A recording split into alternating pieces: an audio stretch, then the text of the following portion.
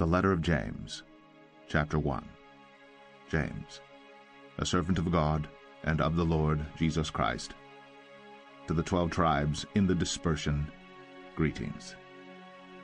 Count it all joy, my brothers, when you meet trials of various kinds.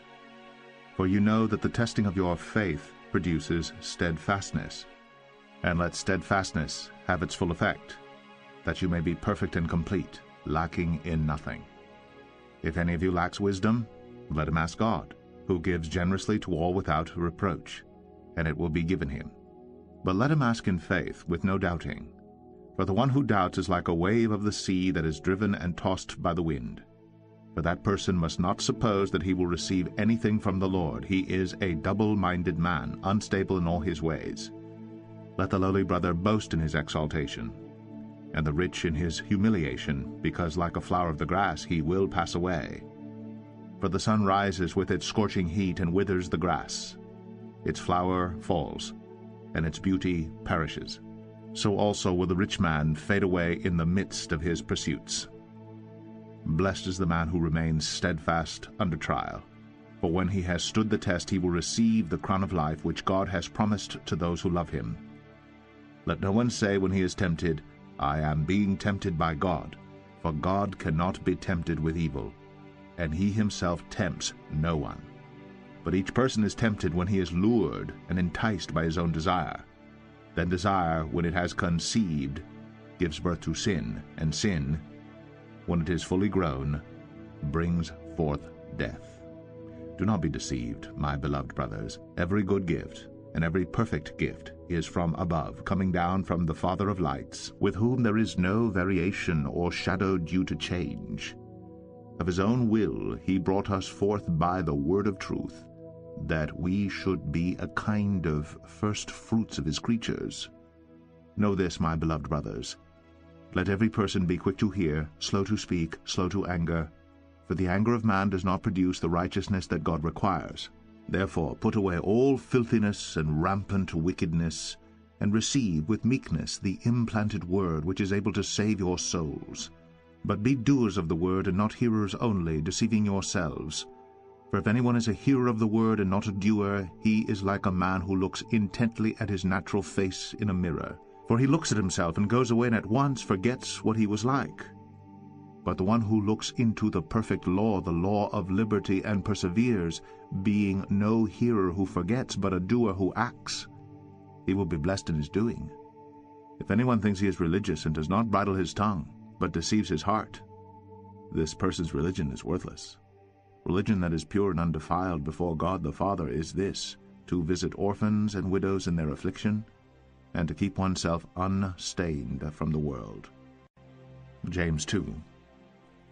My brothers, show no partiality as you hold the faith in our Lord Jesus Christ, the Lord of glory. For if a man wearing a gold ring and fine clothing comes into your assembly, and a poor man in shabby clothing also comes in, and if you pay attention to the one who wears the fine clothing and say, You sit here in a good place, while you say to the poor man, You stand over there, or sit down at my feet, have you not then made distinctions among yourselves and become judges with evil thoughts? Listen, my beloved brothers, has not God chosen those who are poor in the world to be rich in faith and heirs of the kingdom, which he has promised to those who love him? But you have dishonored the poor man. Are not the rich the ones who oppress you, and the ones who drag you into court? Are they not the ones who blaspheme the honorable name by which you were called? If you really fulfill the royal law according to the Scripture, you shall love your neighbor as yourself, you are doing well. But if you show partiality, you are committing sin, and are convicted by the law as transgressors. For whoever keeps the whole law but fails in one point has become accountable for all of it. For he who said, Do not commit adultery, also said, Do not murder. If you do not commit adultery but do murder, you have become a transgressor of the law. So speak and so act as those who are to be judged under the law of liberty. For judgment is without mercy to one who has shown no mercy. Mercy triumphs over judgment. What good is it, my brothers, if someone says he has faith, but does not have works? Can that faith save him? If a brother or sister is poorly clothed, and lacking in daily food, and one of you says to them, Go in peace, be warmed and filled, without giving them the things needed for the body, what good is that? So also faith by itself, if it does not have works, is dead. But someone will say, "You have faith, and I have works."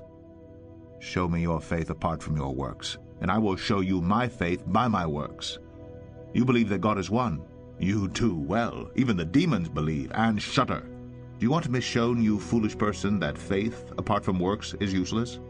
Was not Abraham our father justified by works when he offered up his son Isaac on the altar?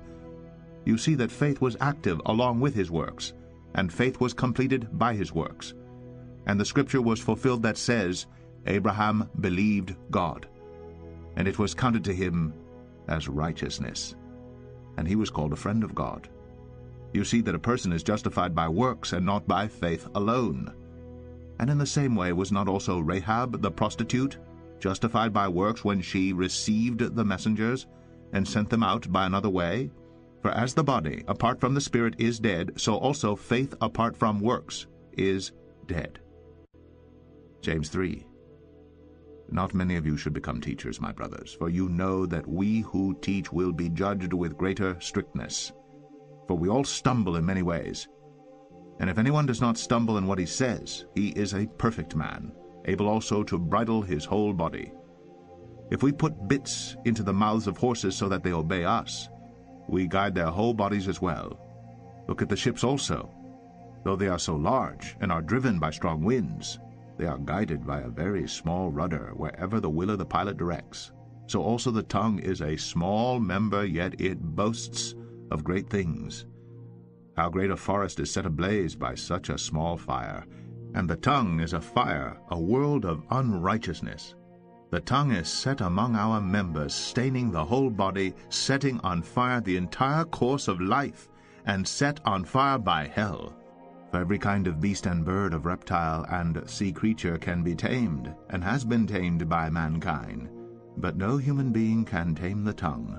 It is a restless evil, full of deadly poison. With it we bless our Lord and Father, and with it we curse people who are made in the likeness of God. From the same mouth come blessing and cursing. My brothers, these things ought not to be so. Does a spring pour forth from the same opening both fresh and salt water? Can a fig tree, my brothers, bear olives, or a grapevine produce figs? Neither can a salt pond yield fresh water. Who is wise and understanding among you? By his good conduct let him show his works in the meekness of wisdom. But if you have bitter jealousy and selfish ambition in your hearts, do not boast, and be false to the truth. This is not the wisdom that comes down from above, but is earthly, unspiritual, demonic. For where jealousy and selfish ambition exist, there will be disorder and every vile practice. But the wisdom from above is first pure, then peaceable, gentle, open to reason, full of mercy and good fruits, impartial and sincere.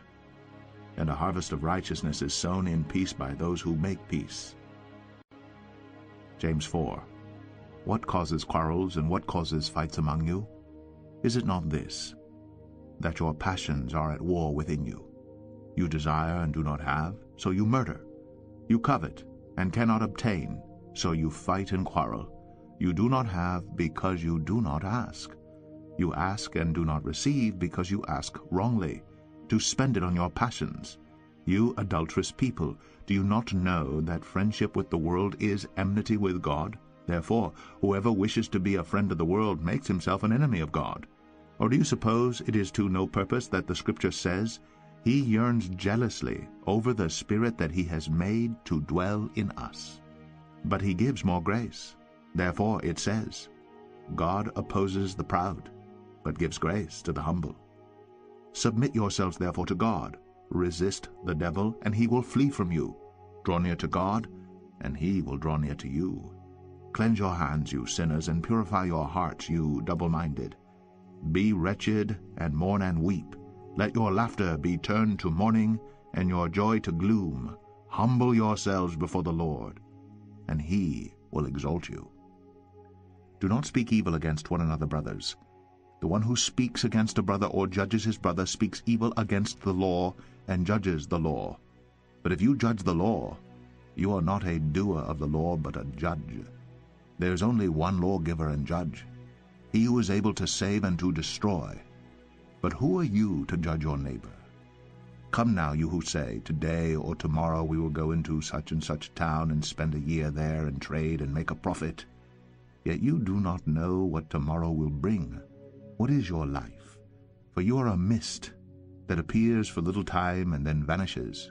Instead, you ought to say, if the Lord wills, we will live and do this or that. As it is, you boast in your arrogance. All such boasting is evil. So whoever knows the right thing to do and fails to do it, for him it is sin. James 5. Come now, you rich, weep and howl for the miseries that are coming upon you. Your riches have rotted, and your garments are moth-eaten. Your gold and silver have corroded, and their corrosion will be evidence against you and will eat your flesh like fire. You have laid up treasure in the last days. Behold, the wages of the laborers who mowed your fields, which you kept back by fraud, are crying out against you. And the cries of the harvesters have reached the ears of the Lord of hosts. You have lived on the earth in luxury and in self-indulgence. You have fattened your hearts in a day of slaughter. You have condemned. You have murdered the righteous person. He does not resist you. Be patient, therefore, brothers, until the coming of the Lord. See how the farmer waits for the precious fruit of the earth, being patient about it until it receives the early and the late rains. You also be patient. Establish your hearts, for the coming of the Lord is at hand. Do not grumble against one another, brothers, so that you may not be judged. Behold, the judge is standing at the door. As an example of suffering and patience, brothers, take the prophets who spoke in the name of the Lord. Behold, we consider those blessed who remained steadfast. You have heard of the steadfastness of Job, and you have seen the purpose of the Lord, how the Lord is compassionate and merciful. But above all, my brothers, do not swear, either by heaven or by earth or by any other oath, but let your yes be yes, and your no be no, so that you may not fall under condemnation. Is anyone among you suffering? Let him pray. Is anyone cheerful? Let him sing praise. Is anyone among you sick? Let him call for the elders of the church, and let them pray over him, anointing him with oil in the name of the Lord. And the prayer of faith will save the one who is sick, and the Lord will raise him up. And if he has committed sins, he will be forgiven. Therefore, confess your sins to one another and pray for one another, that you may be healed. The prayer of a righteous person has great power as it is working. Elijah was a man with a nature like ours, and he prayed fervently that it might not rain, and for 3 years and 6 months it did not rain on the earth. Then he prayed again, and heaven gave rain, and the earth bore its fruit. My brothers, if anyone among you wanders from the truth and someone brings him back, let him know that whoever brings back a sinner from his wandering will save his soul from death and will cover a multitude of sins.